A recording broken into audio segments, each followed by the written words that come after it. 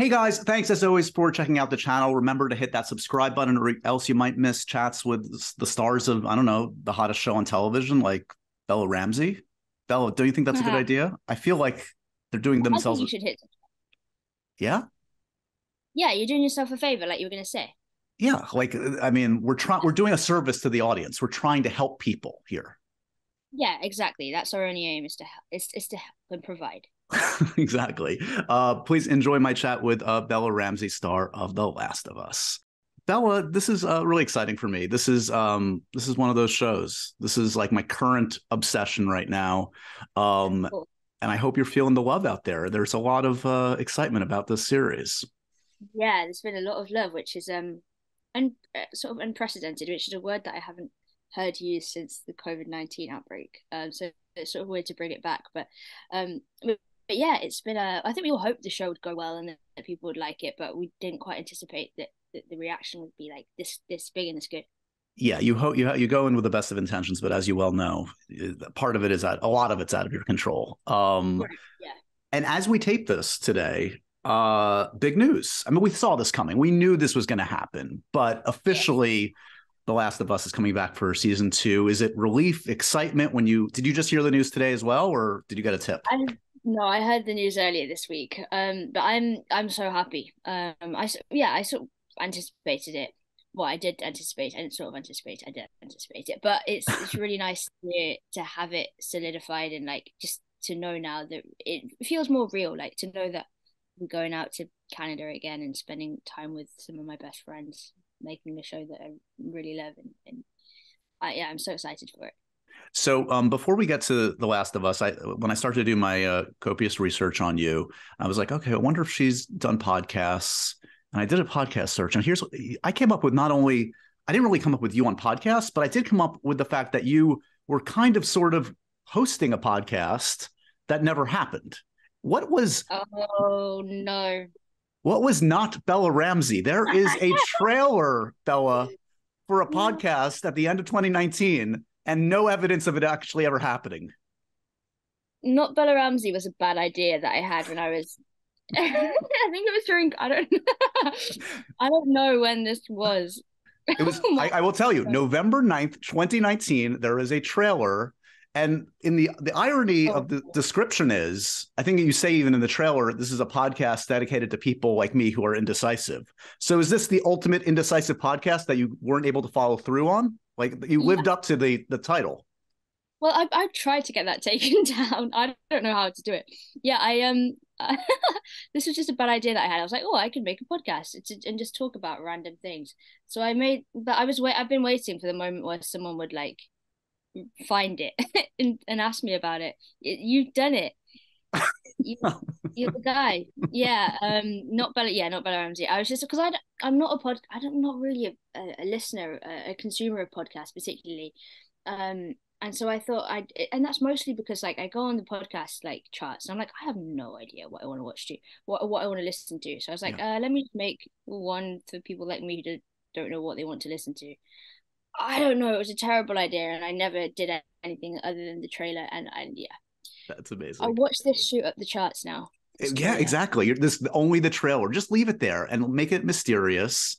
I did Yeah. I did hear like a stat. There's some kind of crazy stat out there where like 90 you're not alone. Like 90% of podcasts like never go past like episode 3. Like a lot of people are like, hey, I'm gonna try it out, and then they're like, oh, this is fucking more work. Like, why am I doing? No, I'm good. Okay, good. Yeah. Well, So you're okay. I'm pleased to be part of that statistic. You've stuck with acting, thankfully for all of Yeah, yeah, us. um yeah. Talk to me a little bit about like what it's been like the last few weeks. So as we tape this, by the time people watch or listen to this, the first 3 episodes will have been out. And so far, people are really receiving it very well, and they're interacting with it. It's kind of become Yeah. appointment television streaming, whatever we call it nowadays. Like, are you actively engaging with the reception, or like how are you kind of receiving it right now? I have an oath with Craig Mazin, the writer showrunner of the show, that we an oath to not look at comments. Because it's very easy, like although majority of the reaction is great, but even like the great stuff, it can become quite overwhelming one. It's just like a lot of attention. Yeah. But also you can there's always going to be negative stuff like that, and it's easy to fall down that rabbit hole. It's just better. We just like have a happier time when we're just not spending all day like on Reddit posts and like falling down those rabbit holes and stuff. So yeah, we have an oath not to really look at too much. Sometimes we give each other like exceptions, and that's going quite well. I think it's a We smart. did just have to, Yeah, go ahead. yeah, I think so too. We did just have to revise the oath the other day because we both sort of fell down. So we now have the oath number 2, fresh edition. I like how it's not like a simple promise or whatever. Like, oh, we talked to each other about it. It's an oath. It sounds like it was like done in secret, done in the dark with candles lit. Like, what happened? Yeah. Do you want to actually know how it happened? We just actually, yes. Okay. So we just flown into LA. We'd had like a 16-hour travel day or something from London. This was on the 30th of December. And it was in the car on the way to on the way to where we were staying. And I was like jet lagged, exhausted, and the oath was born out of exhaustion, and I think it really serves us both. I think it is wise because yeah, I mean, look, even in the limited experience I've had with that kind of thing, you read the comments and you're like, oh, there are 10 great comments in a row, and you're stupid enough to keep going until you find the one crappy one, and then that ruins your day. So it's not worth the psychic energy. Yeah, totally. And even if you don't think it ruins your day, you're like, oh, this is fine. It's just one bad comment, but then like you'll think about it all day. Yeah. All right. So let's talk a little bit about how this one came about, because I believe you were cast in this about 2 years ago, and it's a long production. What was the audition process like? Because we're back into like, look, obviously we're still living with COVID, but 2 years ago that was even more intense COVID times. Did you ever like get in an actual room with Craig, or was it all Zoom? What happened? It was all Zoom. So I had they sent a self tape over. So I just did a couple of scenes from the first episode, the Marlene scene and the one in Joel's apartment. And I said 80s. 80s means trouble because like my American accent was a bit dodgy. But they could see past that, thankfully. And after that, I just got on a Zoom with Craig and Neil and our casting director, and from there, like got a call then from my agent a few weeks later, being like, it's happening, and then got on Zoom again with Craig and Neil and the gang to sort of talk about it. It was very exciting and very surreal. So I read something that Neil said. Neil said, quote, "We were looking for a specific combination of contradictions, someone that could be funny and quirky and violent and rough." So, so is that dovetail with your skill set? Would you say you have all of those in your toolkit? I mean, apparently so. And I think, I mean, the contradiction thing is cool because the amount of times I've thought in my life, I think Anne Frank maybe said this, like I'm a bundle of contradictions or something, and I felt like that so often. So it's cool to play somebody like that. Yeah, she's at one point she's like that she's the smartest adult in the room, and then she's like a terrified little kid, and I think that contrast is really cool to play.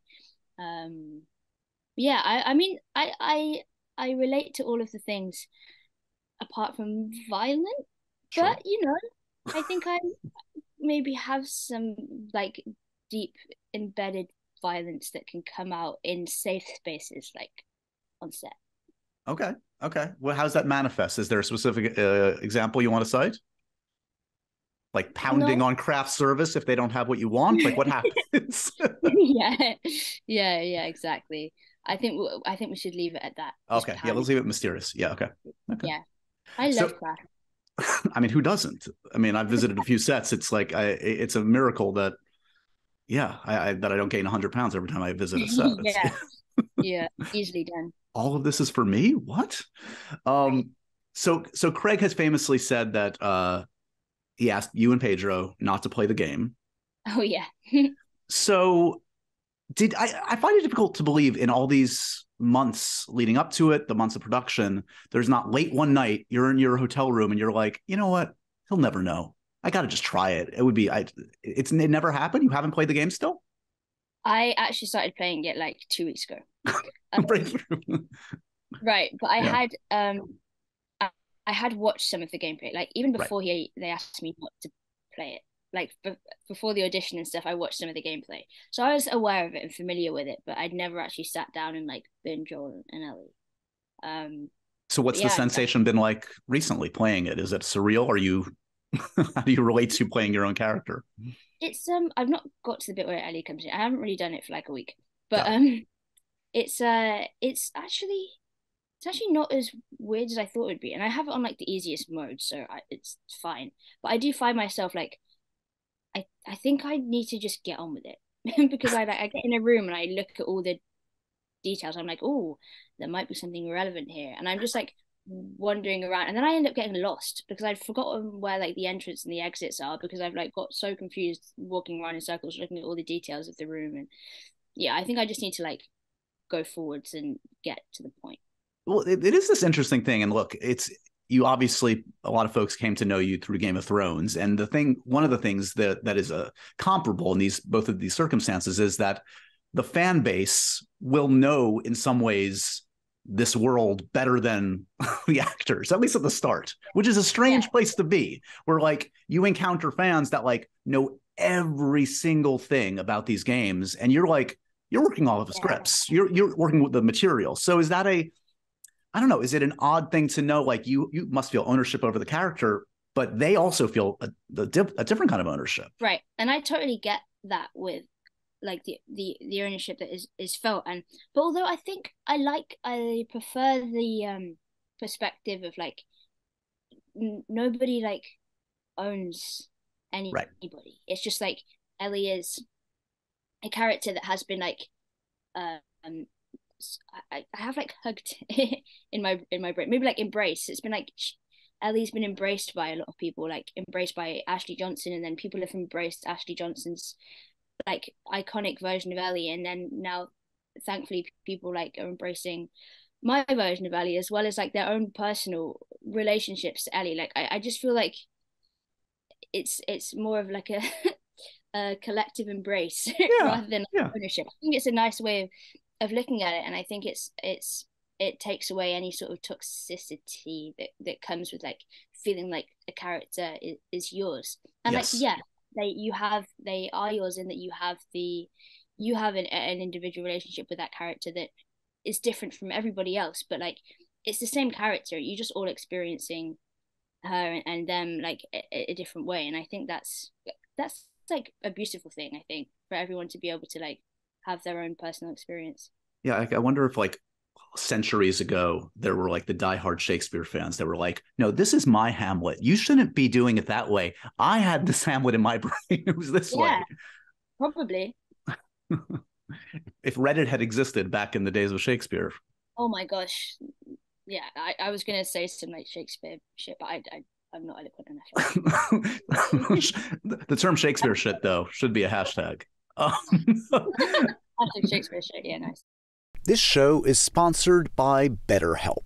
I don't know about you guys, but when I feel at my best, that's when I can really achieve and accomplish great things. And I know life can be hard. Sometimes I feel bogged down. I feel overwhelmed. I feel like I'm not showing up in the way that I really want to for work and for friends and for family. And that's where something like BetterHelp can help, because working with a therapist can help get you closer to the best version of you. Because when you feel empowered, you're more prepared to take on everything life throws at you. And I know it can be overwhelming at times, and it's not a bad thing to get some help. So if you're thinking of giving therapy a try, BetterHelp is a great option. It's convenient, it's flexible, it's affordable, and it's entirely online. You just have to fill out a brief questionnaire to get matched with a licensed therapist. You can switch therapists at any time for no additional charge. It's all there right for you right now. Help is available. If you want to live a more empowered life, therapy can get you there. Visit betterhelp.com/HSC today to get 10% off your first month. That's BetterHelp, HELP.com/HSC.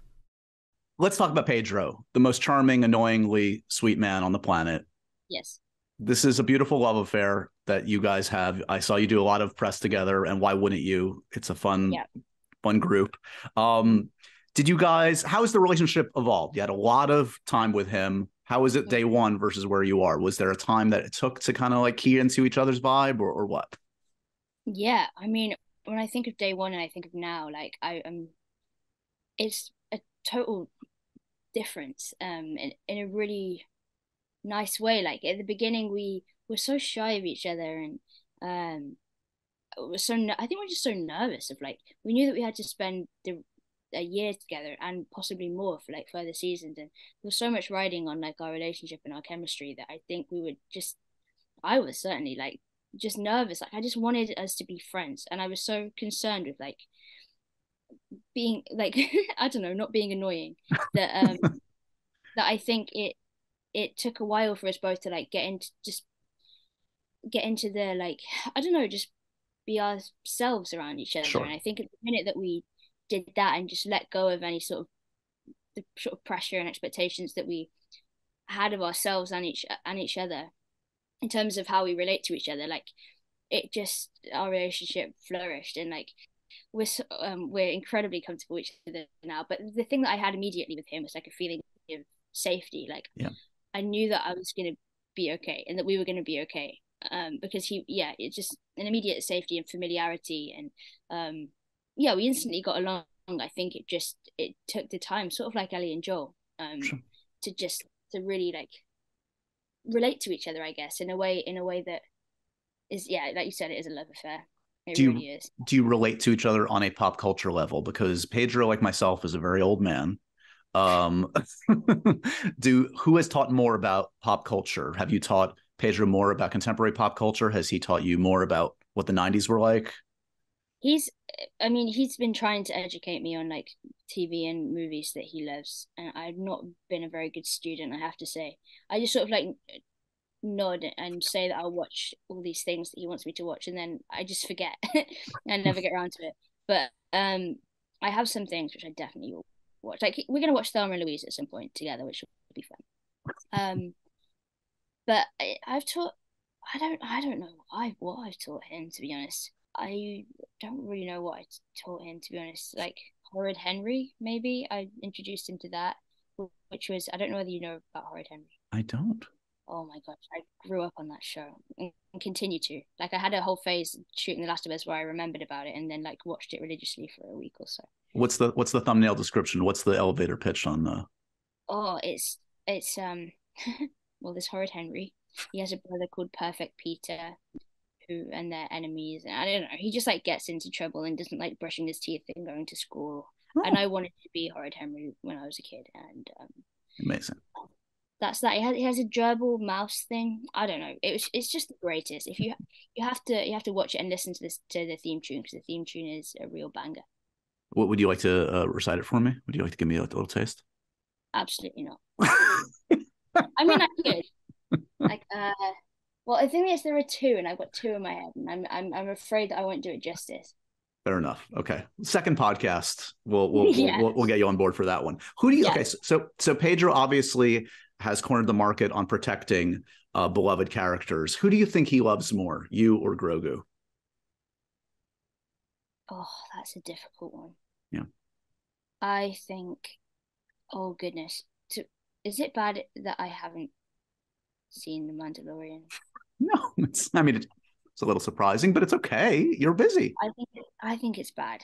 I mean, so from an uneducated point of view, I'm completely ignorant to his relationship with Grogu. I know it's special, and I know that he likes to see his baby grow and flourish and become more famous than him. I really have seen too many of his interviews, but I think you see how I'm like dodging around this question because I'm because you're just making stuff up because you don't want to say the wrong thing. Yeah, exactly. You should embrace yourself, embrace the character. He loves Ellie and you more, of course. I think he does because, well, I can't really. I mean, watch out for the end of the season. You really see like the love between Ellie and Joel grow, and I think he loves me more than Grogu. Grogu. That's how you say it, right? Grogu. You got that right at least. Yeah, you got the pronunciation.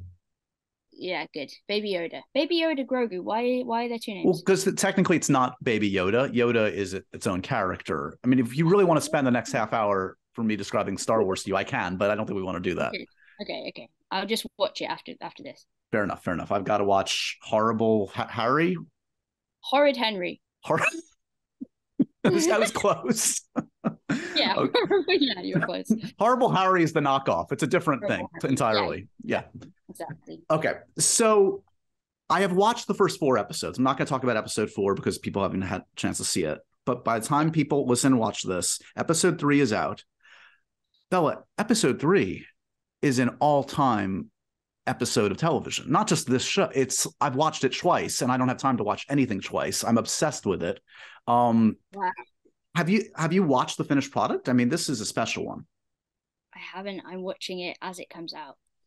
I'm terrified for all the feelings I'm going to feel because I've heard phenomenal things and I've seen clips and oh my goodness, I think I'm going to be broken. And I've read this, like I know what happens and I still think I'm going to be broken. But yeah, I'm watching it as it comes out. So let's see. Oof. Yeah, I mean, so for those that do or don't know, part of this episode depicts this. It's almost a little bit of a bottle episode, as they call it, in some respects, where it depicts this beautiful, heartbreaking relationship played by Nick Offerman and Murray Bartlett, 2 great actors. And look, I mean, I think it's going to be a special episode for many reasons, and we've seen many great depictions, obviously, of LGBTQ relationships in TV. It's not like the novelty of that, but I think it still should be acknowledged that aspect of it being depicted in such a humanistic, heartbreaking way is an important thing to acknowledge. I mean, wouldn't you say that normalizing that in the context of a show like this? I totally agree. Like, why shouldn't we hone in on that relationship in a post like apocalyptic world? Like, it's not like all the gay people got blown up and it doesn't exist anymore. You know what I mean? Like, so I think it's really important. But I just like the fact that, like, from reading the script, obviously I've not seen it yet, but it's a relationship and it happens to be between 2 men and that love story is so beautiful and heartbreaking and I mean it's so important. I think like you said, just like normalizing gay relationships, LGBTQ plus relationships in with all the various backdrops, like be it the apocalypse, be it like 2023, like it I don't know, I think it's just really really nice that people can, and important that people can feel represented and the hope is that it impacts people who aren't in the community just as much as it impacts people who are. Is Ellie's queerness important to you, like as an aspect of that character? I mean, it thus far it's referenced without not being overt yet. I don't know if it becomes more into the fore as the season progresses or not. Yeah, I mean, you will see there's an episode which focuses a lot on Ellie and Riley, her best friend, and more than that. And her Ellie's queerness it's important. Like it was something that I really loved about her from the beginning, and I loved the way that it was woven into the story again without it being a big deal. And like it's not really talked about, it just exists, and that's what I really love about it the most. But yeah, it's a super important aspect. I feel I'm just so happy I got to play her, and because I know she means so much to like so many people, and so it's an honor for me to embody that.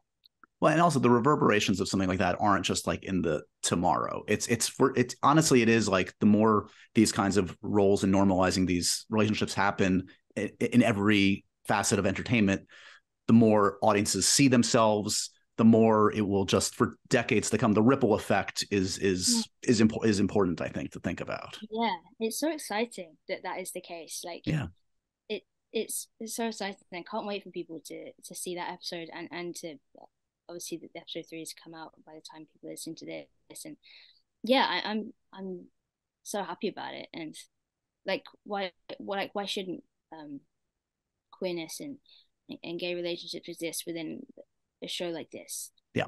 I just think it's super cool, and like a great thing that Craig and Neil have been so invested in it, and into the idea, and I think, yeah, I'm really happy with that.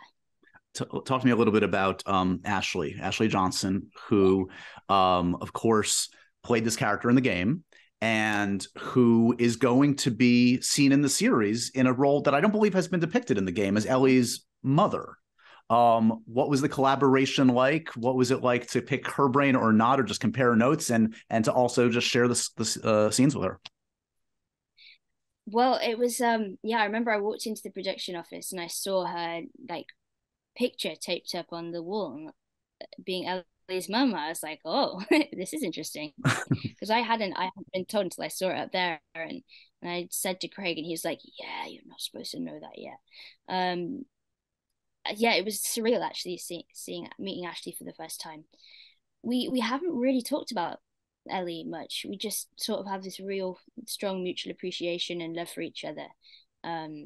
Like every time we meet, it's like I love your work so much, and we just sort of end up spewing compliments at each other. And yeah, she's awesome. I haven't seen the episode that she's in, but I've seen again clips, and she's phenomenal. Like, she's gonna blow people's minds. I mean, one of the exciting aspects of getting to do this over 2 seasons, perhaps more, Craig has said that potentially the second game is more than 1 season in his brain. But I would imagine one of the exciting and intimidating prospects is to go off and do your own thing, and to, you know, add characters, add backstories, expand the universe a bit. Yeah. Is that something, like, are there, now that you have this investment in this character, are there aspects of Ellie you want to explore that weren't explored in the game? I mean, I don't know really. I've not really thought about that. I guess it's down to Craig and Neil as to like what bits they really pull from the story. I'm really excited, to be honest, for the Ellie Dina story. Like, I've watched a cut together. Someone's made like a phenomenal, I don't know how they do it, like an amazing edit of just like the gameplay, like Ellie and Dina's love story. So I'm excited to play that out. And also like the complexity of her relationship with Joel, and how that gets decidedly like more complex, and I'm looking forward to that. And just, yeah, like I think the violence that ensues is thrilling in a way, to get to maybe explore that in a like I said, like a really safe environment. It will be cool. But I am nervous about it too. Like, I'm nervous about because I know what happens in the second game, and I'm nervous about being potentially without Pedro for a while. Right. It's going to be really sad. Right. You will, though, presumably be playing closer to your age. At least you don't have to be 14 in Yeah. Although people still think I'm 14. Like, we were in a restaurant the other day, and someone didn't believe, like, thought that I was genuinely 14, which is great, because I'm meant to be like that for Elliot, and it doesn't bother me at all. But yeah, I'll be 20 probably by the time we shoot that, and I'll be playing 19. Yeah, so yeah, I will be closest to my age. But yeah, I didn't actually really think about that. Is it true you've been working on getting your driver's license, or do you have a license by now? Yes. Well, I failed my first test because I pulled out at a roundabout when I wasn't supposed to. I was sitting there for like 5 minutes. I was like, I need to go. But I just got, yeah, anyway, and I pulled out, and then the examiner slammed on the brakes. We'll try this again in a few months. Exactly. I actually have got a test again next week, so we'll see. I'll email you and let you know if I passed. Please do. Just so you know, again, to make you feel better, I'm a 46-year-old man that still does not have a driver's license. I never got a license. Okay, that does make me feel better. So you have 26 years to beat me. Yeah, thanks. You've never had the roundabout stress. It's real. It sounds horrible. It's horrendous. I have to ask you a little bit about Game of Thrones. You were cast in that one, I believe, when you were 11, which is an interesting circumstance because most 11-year-olds are not watching Game of Thrones. You must have been aware of it, but not consuming it. Did that put you in a weird spot at the time, or no? Yeah, I guess so. I actually hadn't heard of it. But I was 11, so it totally just wasn't in my world. yeah, it's weird to me now because I didn't feel that young at the time. You never do. Like you Right. feel super old and like wise and mature. Right. But now I see 11-year-olds now and I'm like, wow, I was really small. Yeah, so it wasn't really something I was aware of. I soon found out about it. My older sister, she's considerably older than me, and she had watched it with her friends and was sort of educated us on what it was. Yeah. Did you read the books eventually at any point? Did you have any interest, or did you just go off scripts and leave it at that? The books are far too big. No, definitely not. I'm noticing a consistency. She doesn't play the video games. She doesn't read the books. Are you even reading the scripts, Bella? What work are you actually doing here? I'm reading the scripts 2 times over to make up for the fact that yeah, exactly. I'm gonna get ripped apart for this.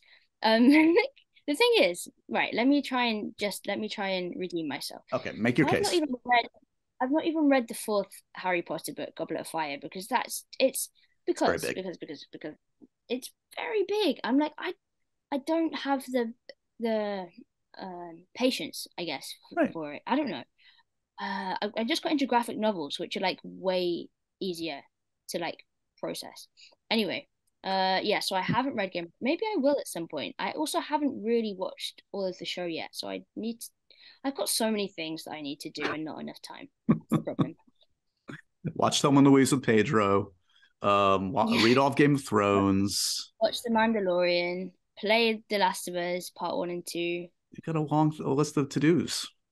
Yeah. One of the odd things about, and I came into Game of Thrones remarkably late myself. Like I came in the last season. I was like, I just got to watch this thing. Everybody's talking about it. And I just like binged it and became obsessed at the end. But like, I quickly became up to speed on all the quote unquote controversies around the show. It was a show that, as beloved as it was, for some reason seemed to always attract something, whether it was the ending, they're too dark, the faithfulness to the books. Is Khaleesi a positive spin on Khaleesi? It just seemed like a lot. Were you, again, kind of like, did you feel removed from it? Did you feel silly to you? How has that kind of colored your perspective on pop culture and work going forward, going through that madness? I felt completely removed from it because I was really not in it very much. So I didn't, the attention that had like on me was very like isolated, right? In like, so it was and like contained. I wasn't really talked about when it came to like the show as a whole and the specifics of it. I think the one controversy that I was slightly a part of was the coffee cup thing, just because I was in those scenes. Who was the final culprit on that one? Who was it? Kit? No idea, not a clue. Okay. I lost track. It's a mystery still to be uncovered. Yeah. Yeah, we'll never know, to be honest. They should have done fingerprint tests. I mean, I guess it was long gone by then, but yeah. Right. One of the great mysteries of life. So, one of the also curious things. Look, we're talking to you now, and you are 19, gonna be 20. You've been acting since you were like 3 or something insane like that. And there is this interesting like kind of transition for young actors, kids into adults, where like when you're a kid acting, it's a different thing. Wouldn't you agree? Where it's like you're kind of like, there is performance, of course, and there's craft, but a lot of the early stuff is almost being there and being present and just kind of having a natural charisma and charm and whatever you bring to the table. And it becomes less about that, I would think, as you get older, and more about calling upon different skills. I mean, am I off there? Does it feel like you have to kind of like develop new skills as you get older and kind of transition from being a kid to an adult actor? So I think actually the best adult actors are the ones that act in the way that kids do, which like off instinct. Well, I guess I don't know, but I think even like for some like child actors, I hate that phrase, and I hated that when that was like put on me, but I think I think really like the less that you can think about it and like the less conscious it is, like the better. No, that makes sense. It's almost like stripping away all the artifice and all the stuff to get back to the kid stuff. What you're saying makes total sense. Yes. Yeah, exactly. It's like a childlike innocence around it, and like a childlike curiosity, and I think that's what really makes it believable, I guess. Yeah. You just have to, it's about like, I guess, just believing and finding the truth in what you're saying and who you're being. And yeah, I think like for me it's very much still like an unconscious process, and that's terrifying also because I don't know what I do, so I'm terrified that one day I'm just gonna not be able to The do magic power is going to go away. What happened? Yeah, exactly. But I mean, we'll see. But yeah, I think for as long as you can hold on to just like following your instincts about something, if your instincts are often correct, like the better, because then I think you can always tell when someone's overthinking it or trying to be a certain way rather than just like being, I don't know, it all sounds so like, No, like mystical and whatever, but I get it. Yeah. Yeah. In the years that you've been acting, which is almost your entire life, like, has it been a consistent thing where you're like, you've been certain this was the path? Like, have there been moments or years where you're like, this is fun, but I should probably think about doing something else?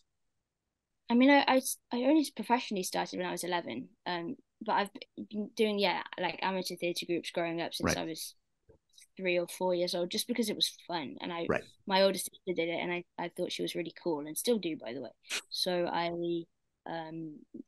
just like did it because I loved it. I never thought about it as a career, but yeah, I guess since I was 11 on, like, from then onwards, I think because I didn't know that I wanted to be an actor, when it happened, it was such a happy accident. And suddenly I felt like things slotted, like I into place, like I found what I was meant to be doing by accident, sort of. So it was a really surreal sort of experience. And I wouldn't trade it. There's not been a moment where I've wanted to do anything else other than like in the industry. Even if like I do lose the ability to act one day, like I will start on set, I will be a runner, and then I'll be like a third AD. Like I will be on set as even like a PA.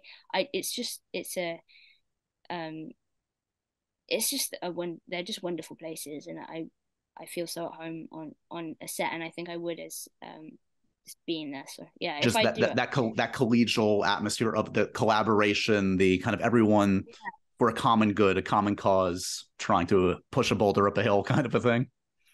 Yeah, exactly. And the relationships that are formed out of that and are so unique. And most of the time you never talk to the people again that you've spent like a year with, because you all get busy, and then like you meet a few years later, and it's like meeting an old friend that you've known like all your life. It's the coolest thing. And it doesn't, I've not found that anywhere else in my life. So it's really cool.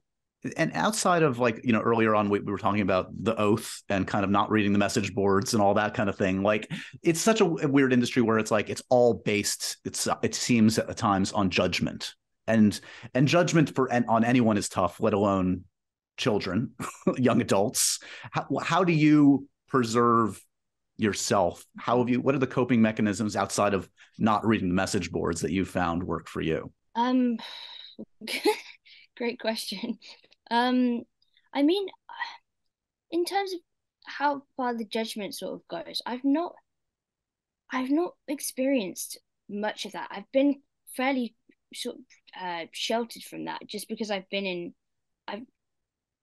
Ellie is the first time that's happened on a bigger scale. Right. But I think I don't know. Like I live in like my little village with people that I've known, like adults that I've known my whole life, and I'm still like, I think in a way like my